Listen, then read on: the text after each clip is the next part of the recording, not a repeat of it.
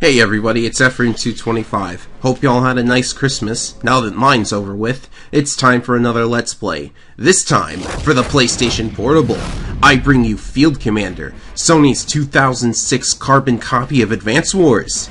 I guess since they saw how well Dual Strike was doing, they decided, hey, let's make a clone of Advance Wars with absolutely none of what made Advance Wars actually good.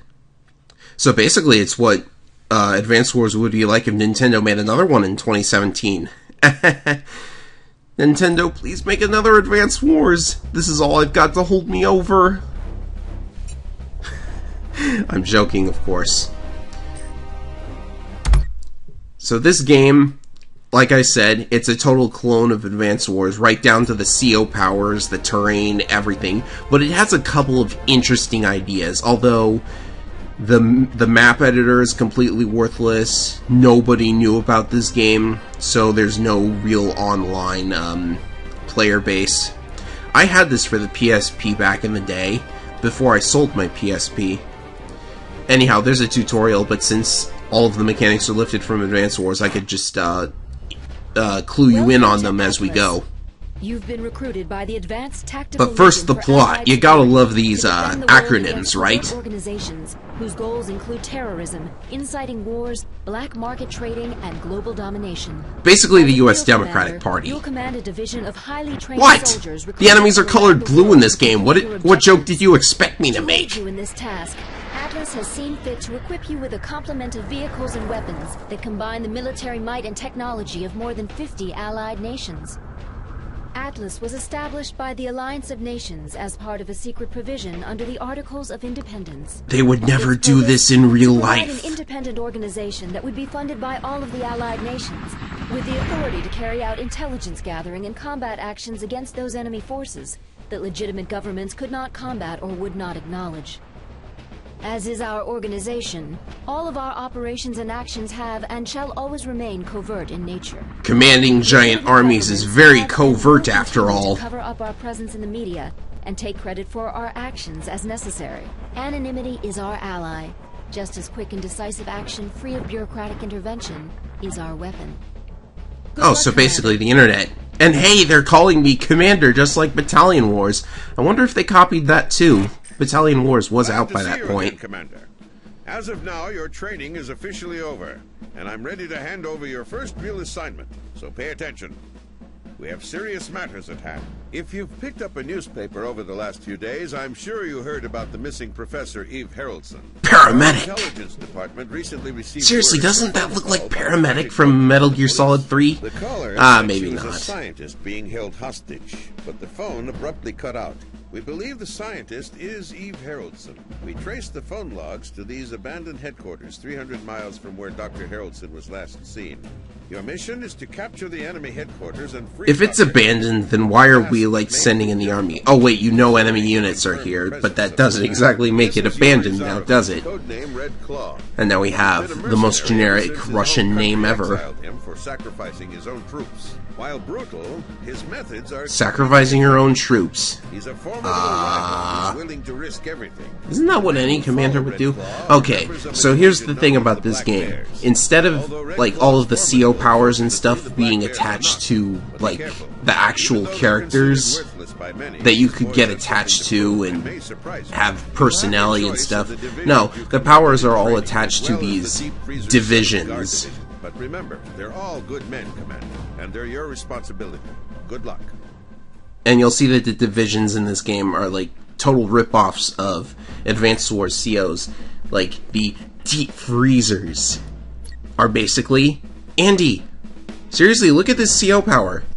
All units healed 2 HP? All units healed 4 HP? It's totally Andy. And the other guy's division is basically the most blandy thing ever. It's just a generic power boost. It's I don't think there's anyone in Advance Wars that bland. Like, everyone in Advance Wars has like a purpose, basically.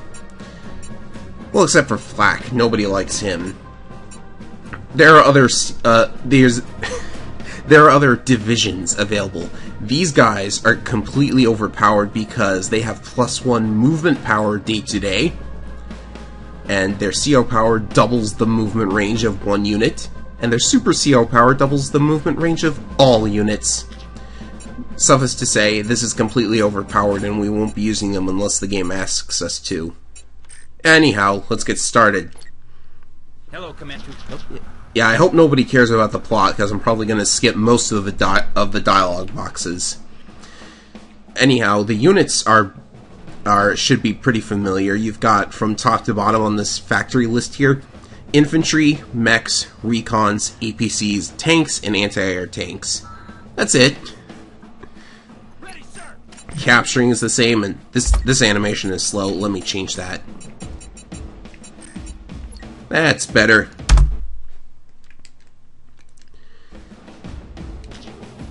Anyhow, there are a couple of differences between Advance Wars and this.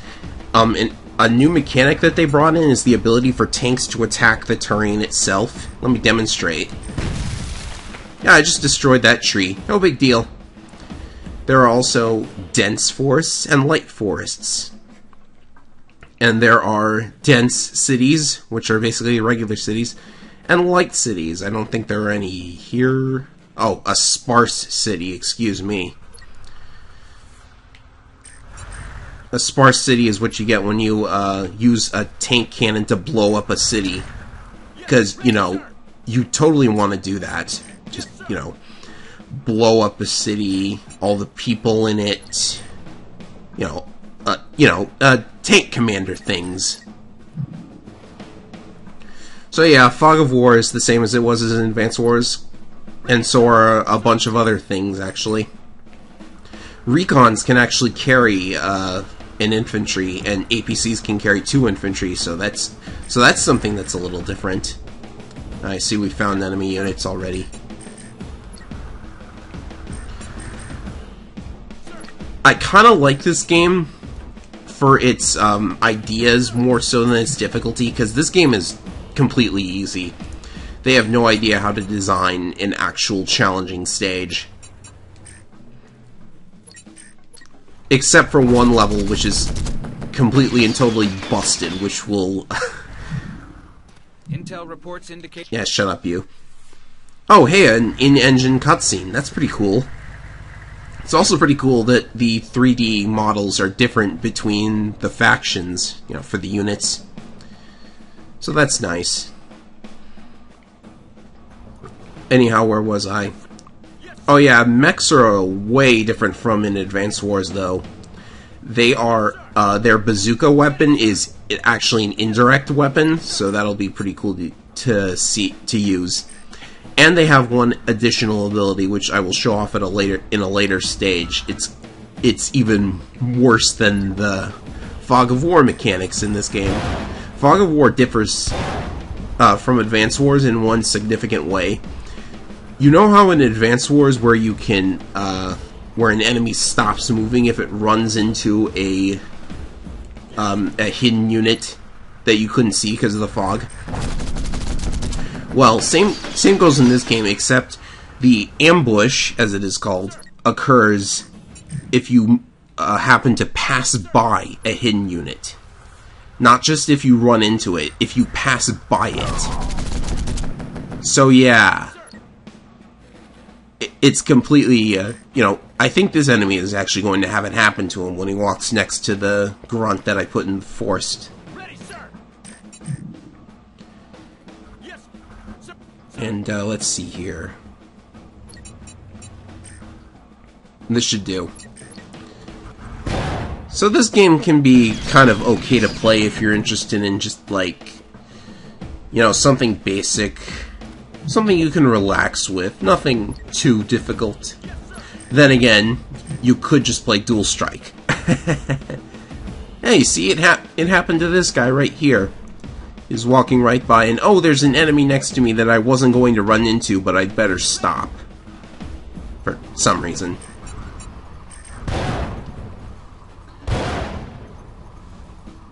So I hope I don't take too long in actually clearing this map, because this is one of the maps, like, it's the first one, and it can actually take a little while to clear. Oh yeah, you gotta love the sparse amount of blood on the animations. That's... because when I tried a test recording of this, there's the annoying enemy that... One of the enemies on this map tends to just, like... Where can I build from? Just here? Okay. One of the enemies on this map has a nasty habit of going off on his own and getting lost. And then I have to search him out in order to complete the map because I didn't...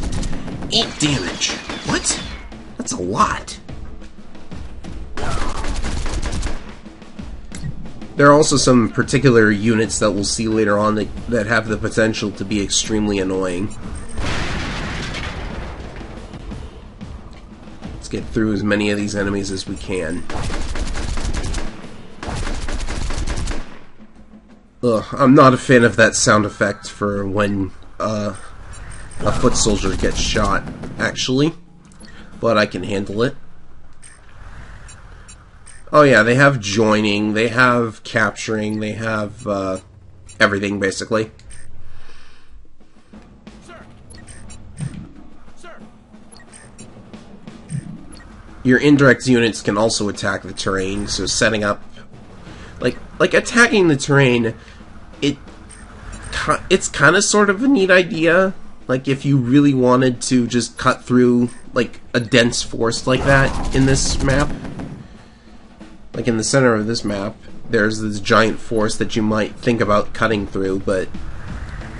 Oh. Hello? Shut up, you. Ah, it's guarded. How fantastic.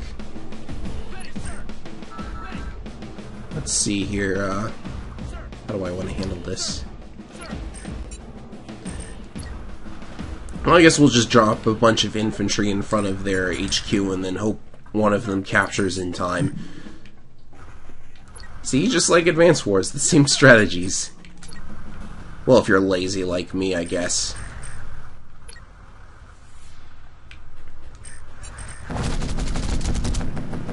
I have absolutely no idea what sort of damage chart or matchup system this game is running, by the way. The basics are the same as Advance Wars, but, you know, sometimes I wonder. Let's get some tanks going here. We can finally do that. The enemies also make their moves pretty quickly if you set the animations to fast forward. So that's good. No need to take up all of our time with this animation business. And if it looks like this map is taking a while... Yeah, the first map does take kind of a little bit of time. But the other maps won't be quite as long and boring, I'm sure. Well, they'll all be boring, because this game is super, super easy, except for the one map I mentioned, which was so difficult that I decided to submit it for a ROM hack that I also happen to have a Let's Play of on this channel, so if you want a preview of that, you should be able to figure out which map it is I'm talking about. Yes, sir. So this shouldn't last more than a couple more turns. Sir. Oh, hey, I can demo the indirect capabilities of the 7 damage, whoa. It's almost overpowered to have your mechs be indirect in this game, because there's a particular CO power that I never checked out. But we'll be sure to see what that's all about later on. Oh, that's a surprise. I'm pretty sure that recon had a unit in You it. must be more careful with your equipment, Commander. Oh, don't tell me that. Sir. Range on the mech is 2 to 3 spaces, by the way. That was probably obvious.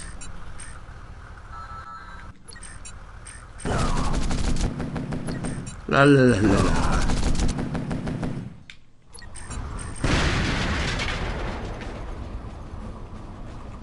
Ready, sir. Just cleaning up here.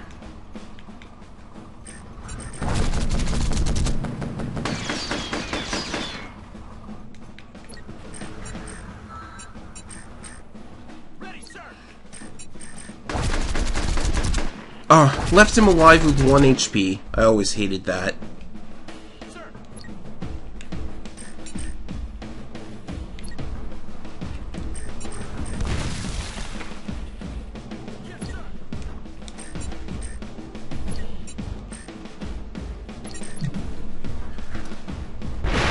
Almost done. This is taking longer than I expected it to.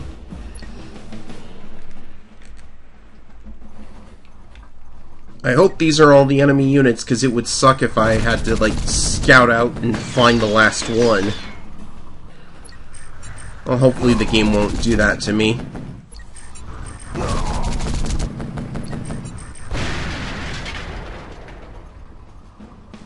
You may have won this time, but I assure you, it won't be so easy next time. Okay, good. That's all of them.